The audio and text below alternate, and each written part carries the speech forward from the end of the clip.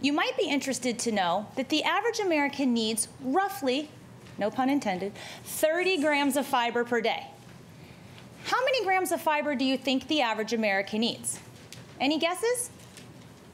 More or less than 30? Less. Certainly less. Statistics differ, but it's somewhere between 10 to 15 grams a day.